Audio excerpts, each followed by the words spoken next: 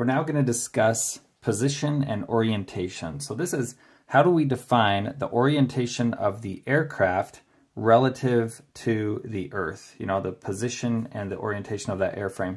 And we're going to use something called Euler angles. Now this isn't the only way you can do it. And for those who end up taking the flight simulation course, we'll cover some other ways. One of the more efficient ways to describe the position of an aircraft is actually by using something called quaternions. The mathematics of it just works out really beautifully. But for starters, and actually a lot of the flight dynamics books and software is written using Euler angles. And that's partially because it's really intuitive. So we're going to walk through that process here. So what I've drawn on this piece of paper is our Earth fixed coordinate system. Okay, so this is the coordinate system fixed to the Earth. And remember, X is to the north, Y is to the east. And then you could complete that south and west there. And then Z, the Z axis is pointing towards the center of the Earth. And I'm actually going to turn this sideways just to help it fit on the screen here a little bit better. And usually when I teach this, this lecture in person, I hand out a piece of paper to everybody and have you make your own paper airplane so you can follow along and move that piece of paper around, you know, move your airplane around to try to visualize this thing a little bit better. But today, instead of a paper airplane, because I'm doing this on camera, I'm actually going to use a model aircraft here. Okay, so this is an F-16 model that I have. So now we're going to start off by talking about orientation first, okay? And eventually we'll be able to describe position, but we're going to just talk about orientation. So really, we're going to start by just looking at how this aircraft is oriented relative to the Earth fixed coordinate system here, all right? So remember, the x-axis of the aircraft comes out the nose, the y-axis goes out the right wing, and then the z-axis is down. So we're going to start with those two oriented just the same. And now we're going to apply three angles. These are called the Euler angles. And we actually have to apply them in a certain order in order to get the proper final orientation. Okay, these three Euler angles are called our azimuth angle, psi. Let me write these down here. So we've got psi is what we use for the azimuth angle. Theta is what we call an elevation angle, and phi is what we call a bank angle. Okay, so this is bank, elevation, and azimuth. All right. Now, I wrote them in this order because our bank angle has to do a little bit with the x-axis. We're going to see that here in a second. The elevation angle has a little bit to do with the y-axis, and the azimuth angle has something to do with the z-axis, okay? So, so we usually think of them as bank, elevation, azimuth, and we usually say phi, theta, psi. These are our three angles, but we have to actually apply them in the opposite order, okay? So we actually apply the azimuth angle first, the elevation angle next, and finally the bank angle. So let's talk about how that would go. The azimuth angle, let's say it's going to be 45 for each of these, okay? So we apply a 45-degree azimuth angle by rotating it about the aircraft's z-axis. Now the z-axis of the Earth and the aircraft are the same here, and so anyway, it doesn't matter, but we're going to rotate that 45 degrees. So that's our azimuth angle. Then we're going to apply an elevation angle of 45 degrees. And an elevation angle, we rotate about the aircraft y-axis. Okay, so we're going to rotate that up by 45 degrees.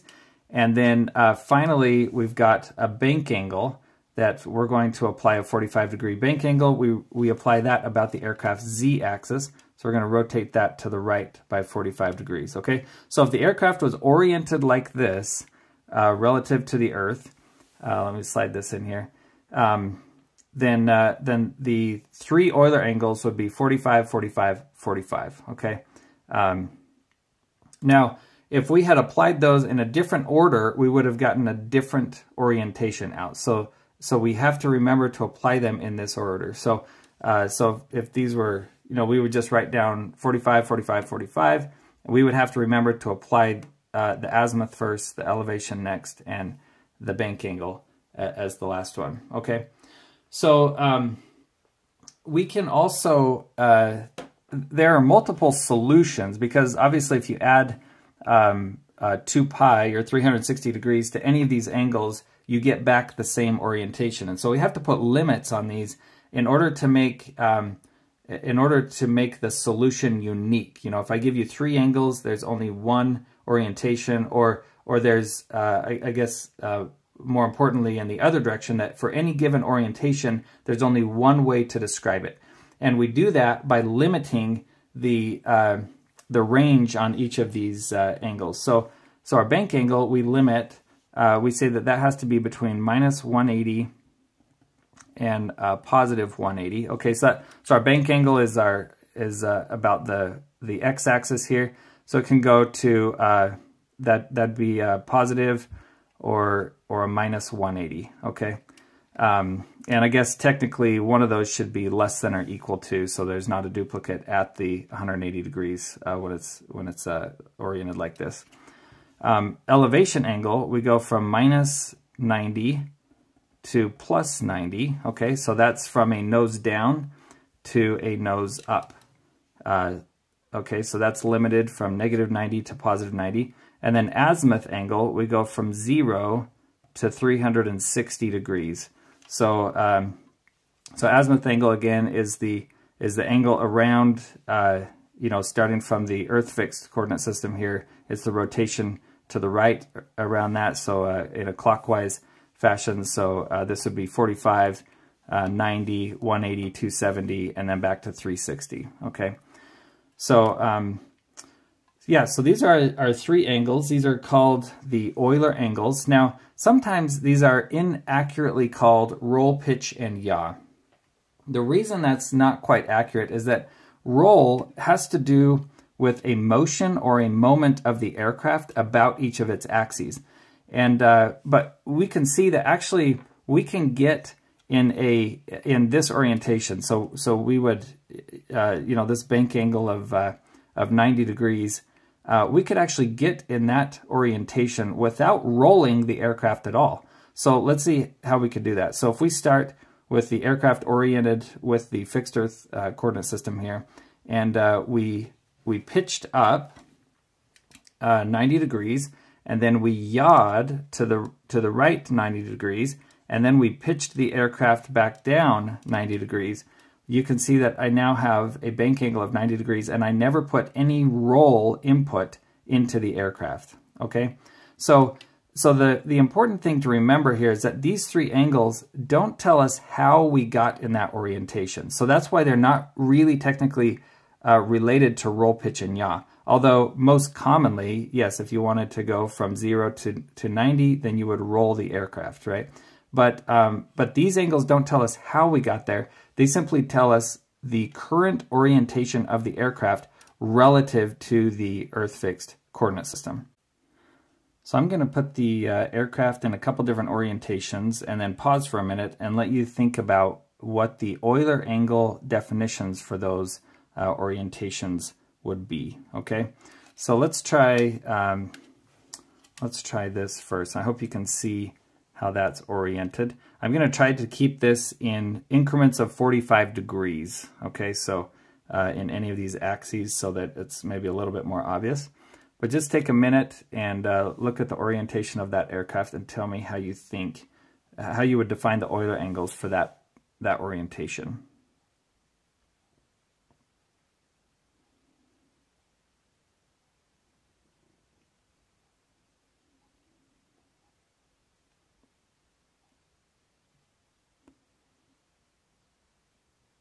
Okay, so the first thing we would want to look at is what's the azimuth angle. The azimuth angle is, so it's pointing off between south and east. So that's going to be 90, 135 degrees, right, along that line. So so we're going to have a psi of 135. And then our elevation angle is what's important next, and that was rotated up by 45 degrees, so theta equals 45, and then the the bank angle, it's completely upside down, and so that would be phi equals 180. Okay, so so again, we rotate through the azimuth angle first, so our nose is pointed in the right direction, then we incline it by 45 degrees, and then we bank by 180 degrees. Now again, these angles don't tell us how we got there, they just tell us what the current orientation of the aircraft is. Okay, so let's try another one. Let's have this in kind of this nose down position, pointed to the west. So just take a second and think about how you would define those Euler angles.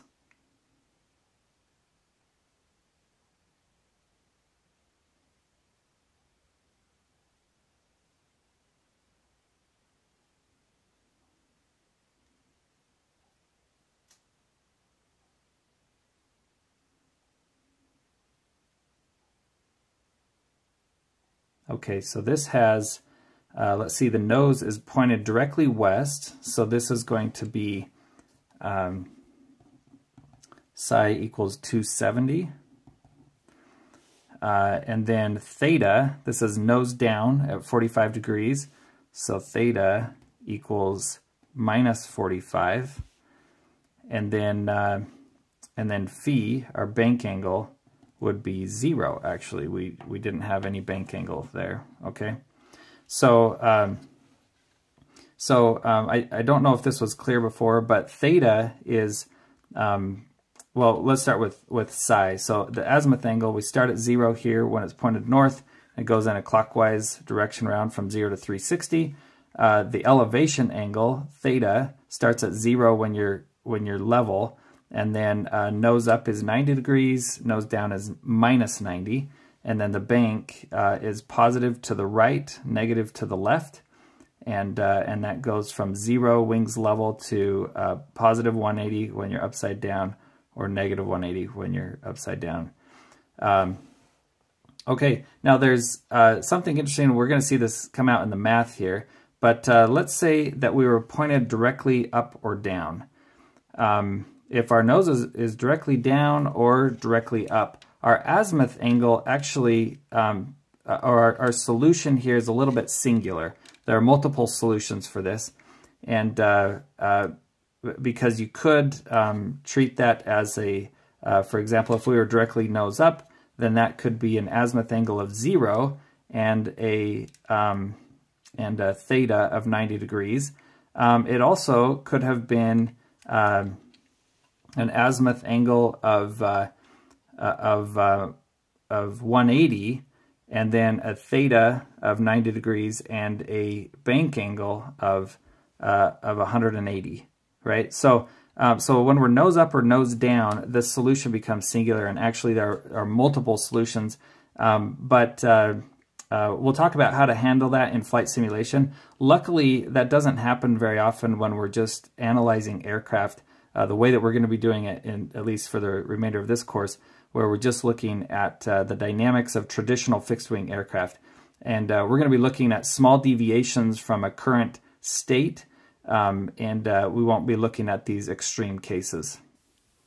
So let's look at the mathematics now of the Euler angles.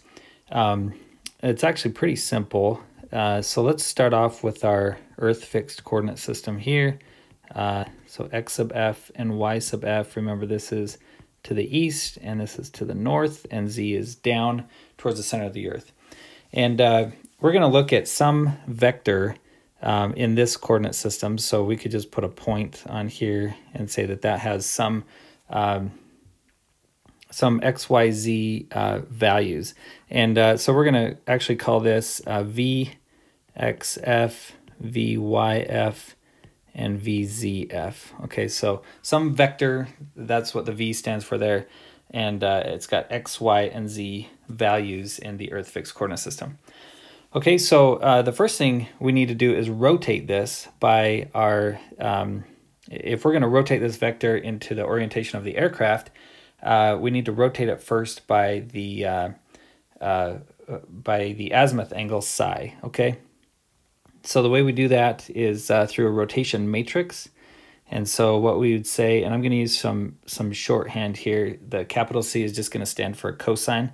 So it's going to be cosine psi, sine psi, 0, minus sine psi, cosine psi, 0, and 0, 0, 1 will be our rotation matrix from this VXF, VYF, and VZF, so that vector.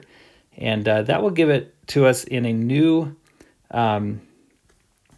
coordinate system that has been rotated by psi, okay? So this is just called a rotation matrix. So we're first going to rotate our vector here by psi, and notice that z, the z-axis here, just has a 1, and that means that the z-coordinate here is the same as the z-coordinate in our new coordinate system, which makes sense because we're rotating about the z-axis here, right? So we're going to rotate about that z-axis, which is the same in both of those coordinate systems.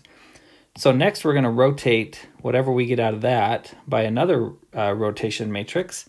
So we're going to take that and put it into another vector. And I'm not going to name these vectors because these are just intermediate vectors. But we're going to rotate that in order to get it into, to account for the elevation angle.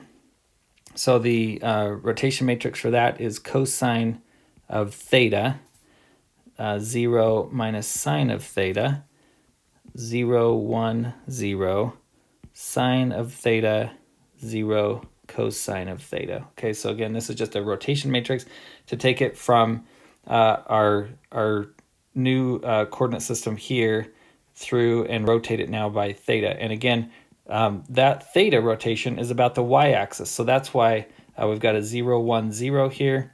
That means that the y value here is going to be equal to the y value there. So that won't change. That's a rotation about the y-axis. And now we're going to rotate it about the x-axis by the bank angle. And so we're rotating about the x-axis, so that's 1, 0, 0, like that. And then we're rotating by the bank angle. We're going to have a cosine phi, sine phi, minus sine phi, and cosine phi there. So this vector will get plugged in there and rotated by phi to get us to our some vector in the body fixed coordinate system.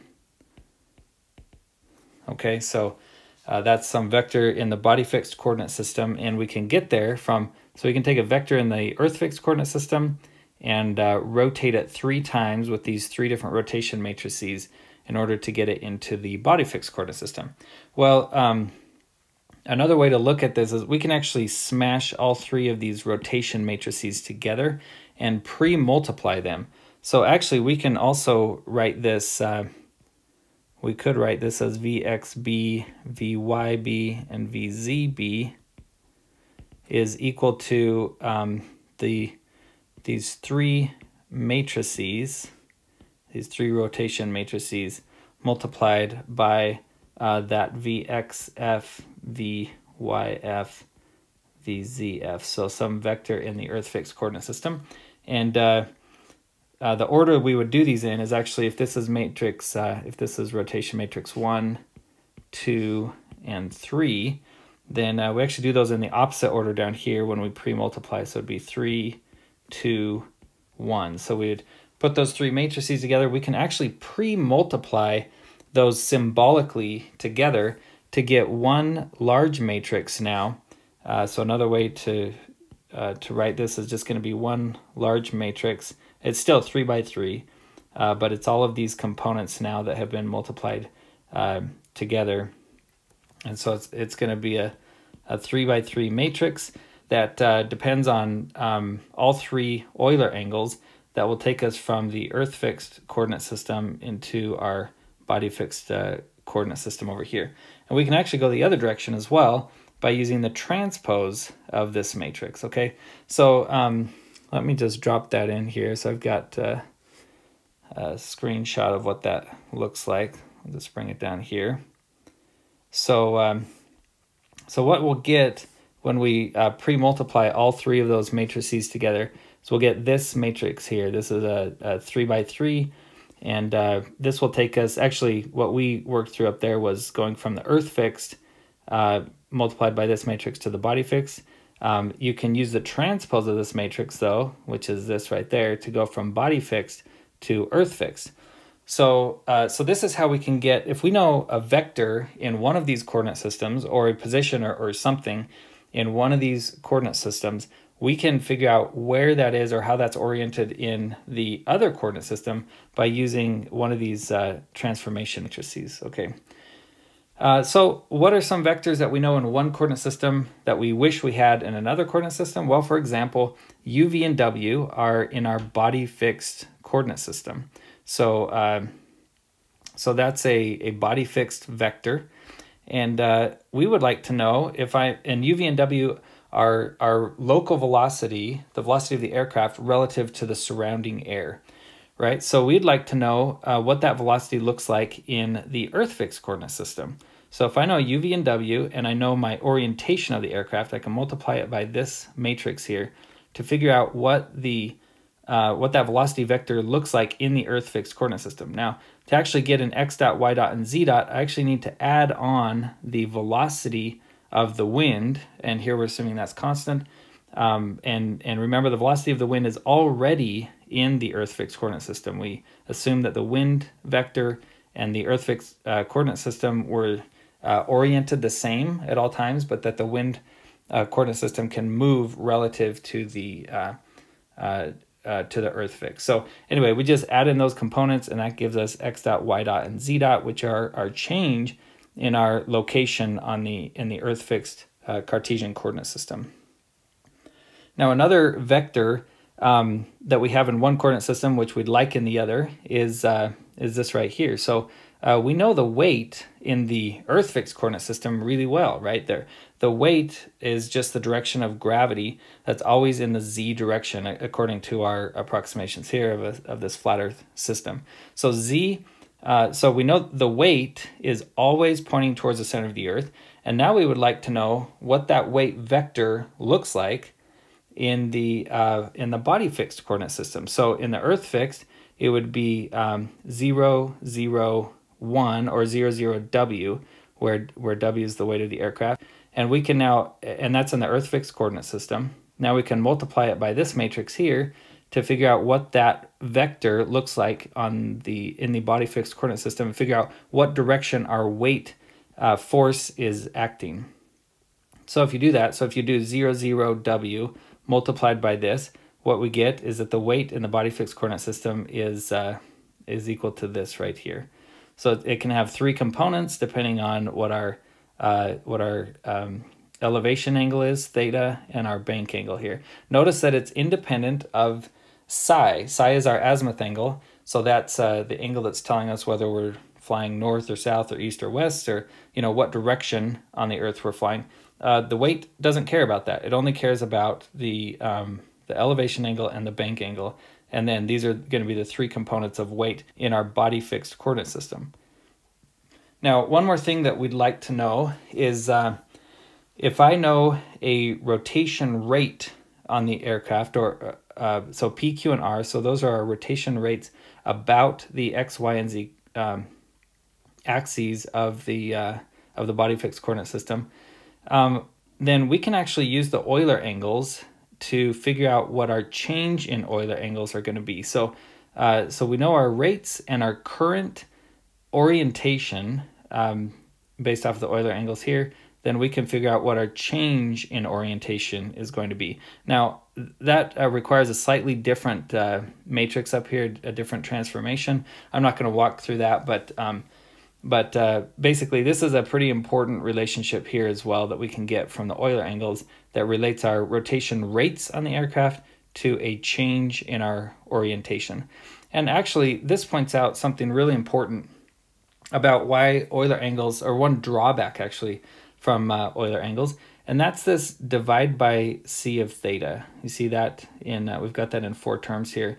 So that's in the denominator in this transformation matrix here. And so anytime that goes to 0, we're going to have a problem, right? So when does cosine theta go to 0? Well, that happens actually when we are at plus or minus 90 degrees in theta. So that's either nose straight up or nose straight down. So luckily, for aircraft, for fixed wing aircraft, we don't encounter that very often. And so the Euler angle formulation can be used even in flight simulation for most situations with aircraft. But if you were trying to simulate a rocket, that would be bad news. Or even a stunt aircraft or fighter aircraft, that's not uncommon for them to get into this orientation. And so, like I mentioned previously, the Euler angle formulation is just one formulation for relating a vector in one coordinate system to another coordinate system. And it has some drawbacks, this being one of them. Another one is that it's very computationally expensive, actually. So if you know what it takes for a computer to compute a sine or a cosine, and you see how many of these we need to compute up here, sines and cosines actually take a computer a long time. Now, to us, it doesn't take anything. We don't notice the time it requires a computer to perform that operation. But when you're doing this over and over again, that time sink can actually add up, and this is important. Well, really more important in flight simulation when you're trying to refresh the state of the aircraft as quickly as possible. Then computations like this take a long time compared to like the quaternion formulation, which we'll learn about in the flight simulation course. That's much faster. So computationally, it's much faster, and it doesn't have this this problem down here where we have a divide by zero. Now, this problem is actually called gimbal lock. Okay, I'll just write that down here. Gimbal lock, and you can see that in. Let me just change colors so you can see this, but this is right here. You know, this is this divide by zero.